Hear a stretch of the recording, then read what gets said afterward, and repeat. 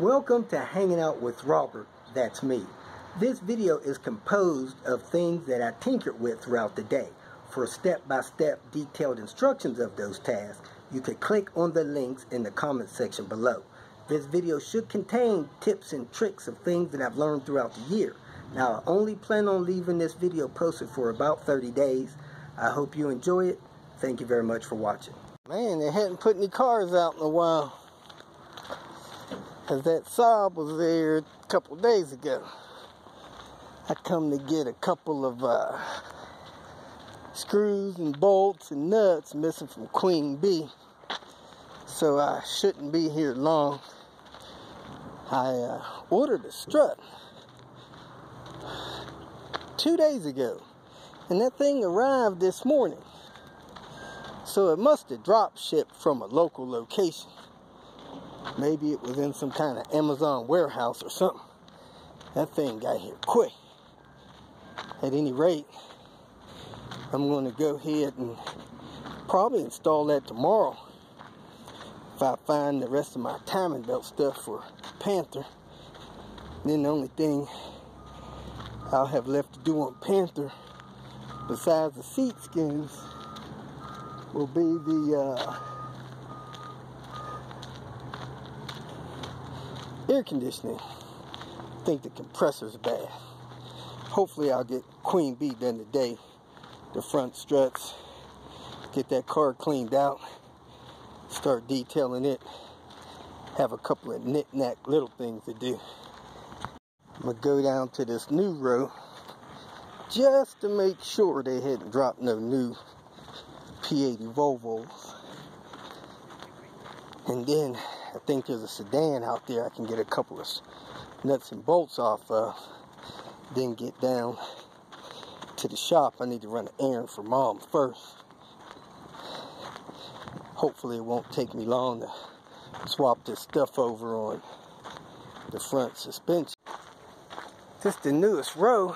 I guess they did fill it out, even though they didn't take all of those cars out of there. So, man, this row's actually mixed. I don't think I've ever seen that before. The car down there said it was from October. I don't know. Anyway, I think this is the newest row here. There's a Volvo there. I took a couple of parts out the other day. Well, I take that back. Look like they put 2 more rows out. So, I think this is the old row here.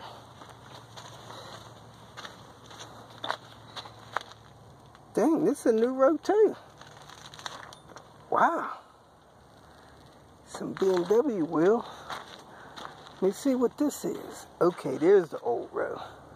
So we're all the way down to the next to the last row. Let me see if anything new's up there. There's a P80 up there. There's 70 here, overall in bad shape, but heck, I got a couple of the pieces of hardware I need. Let me go see if I can find a 850 sedan to get the other few bits. Found this little critter in the 850. I'm sorry, the S70. Look like he's missing a finger. Other than that, he ain't fared too bad. Look like we got a trout hook here in this BMW. I like to check the BMW trunks for the tools they have. They have decent tools, but somebody emptied this one out already. Nice little shift top. The sedan should have what I need. I just bumped the speaker on Queen Bee, and it's missing those little nuts. Speaker popped right out. So I'm going to take these nuts off these speakers and get out of here. Time for the big day. Headed down to the shop. Put on the front Bilstiens on Queen Bee. Man, I'll tell you, since I put the back ones on, it felt like the back not even touching the ground. Just floating along. Very smooth. Still getting that bouncy feeling from the front. Soon that'll be of the past. Here I am running one of Mom's errands rolling into Bank of America. I wouldn't have an account here. My wife had one here several years ago. I shut that thing down as soon as I could. I know dealing with banks is necessary evil, but this one will not allow you to deposit cash in no one's account. You got to go get a money order or something. As of December 1st, 2017. So you got to have a money order, a cashier's check, or they said they will take a personal check to deposit money into Bank of America. You cannot deposit cash anymore. The lady here said that you could do it electronically online. Hello. Thank you very much. Have a good weekend. Okay, you too. Be safe. She said you could do it online from bank to bank, probably free. Don't know how true that is. They don't like doing nothing for free, but hey, PayPal started doing it several years ago, so maybe some of these other banks caught on. Well, that's all done. Let's get to the shop and get this dang on struts replaced. Okay, let's get this thing cracking. Get this back end finished up. Get these new struts on. I doubt I'm gonna get done early enough to do an oil change, but anyway, that's where we're up to. It's off by swapping out these 10 millimeters for 12. Just want to get the right stuff in there. Buster Brown move. A quick review of the Sen struts. SEN. I put these on my Volvo 850. Mine were shot. I mean, really bad. And a friend was kind enough to let me have these. That's the part number there that fits on the Volvo 850. So here it goes. First of all, they're very inexpensive, so very affordable. You've heard the term, you get what you pay for.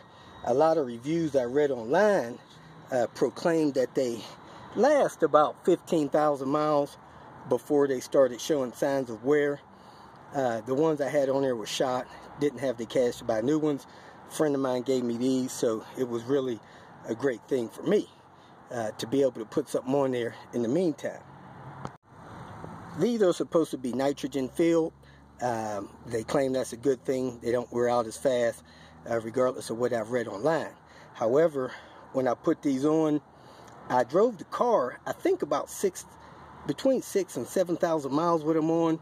And when I went to put them on, one side I had problems getting the bolt to go through the steering knuckle. It was like the holes wasn't perfectly aligned, so it was a difficult fit. So on a scale of 1 to 5 on fit, I would say it was a 2. I didn't have to do any modification to it, which was good. And they did have the brackets built on that holds the ABS wire, had the hole for the anti-sway bar, and they mounted into the strut mounts and things. So 2, maybe 3 at the most. Now, as far as ride quality is concerned, they felt a whole lot better than worn out shocks of struts. However, they gave a bouncy, reboundy ride. The feel from the time I put them on until now, the time I'm taking them off, at first they were a little bit harsh, maybe for the first 1,000 miles. After that, they seemed to settle in and they became what I call bouncy.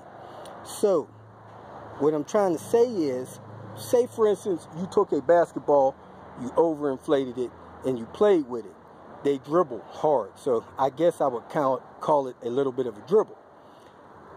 I just about felt every imperfection in the road, kind of like a reboundy, bouncy feel. So they overreacted on minor imperfections. On big bumps, they sucked it up pretty good, but you still had that rebounding effect. As far as performance goes, I have a tendency to take loops, on ramps, off ramps, flyovers, a little bit aggressive. In doing so, as I was into the turn, maybe 10 miles an hour above the recommendation, I could feel the car, I guess, swaying a little bit. I could feel a twitch in the steering wheel and the correction going on. That made me feel a little uncomfortable.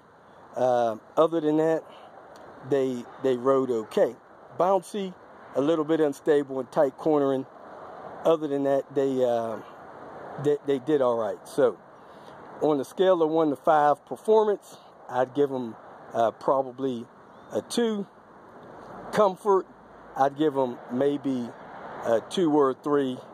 And like I said, I've only had them on there for about 6,000 miles, so I can't give them a long-term durability. But I was expecting them to last about 15 to 20,000 miles before I felt like they was worn out. Didn't get that far. I was fortunate enough to buy some quality struts, so I'm taking these off. So overall, you get what you pay for. If you think that you don't need the car more than 20,000 miles, they'll probably be okay. But if you plan on keeping the car long term, I would recommend that you not go through the expense of getting those installed. Thanks for watching. Situation looks like these spring seats are starting to tear already. They got about 6,000 miles on them, and you can see down in there starting to tear. So I'm gonna put some new Bilstien ones on. It is together. We are ready to rock and roll. Alright, so in this video I'm gonna do a review of the Bilstien B4 touring shocks. I'm putting these on my T5R Volvo 850. It's a 95 turbo model, and just kind of a brief overview, let you know how they feel and ride and handle. The Bilstiens fit on like a glove, no binding, nothing hard about it. Everything just bolts right up, just like OEM, and they already have the wire bracket there for holding the ABS wires. All done. Brand new Bilstiens all the way around. The touring style. Time to take it for a test drive. Post shocks, right about 25 inches still. If you feel that this information was useful, please like it and share it with your social media friends. You can subscribe to my channel so that you will get notifications of future videos that I post. You can follow me on Twitter, and if you need to contact me directly, please visit my website. And if you have any questions, leave them below, and someone or myself will reply to them. Again, thank you very much for watching.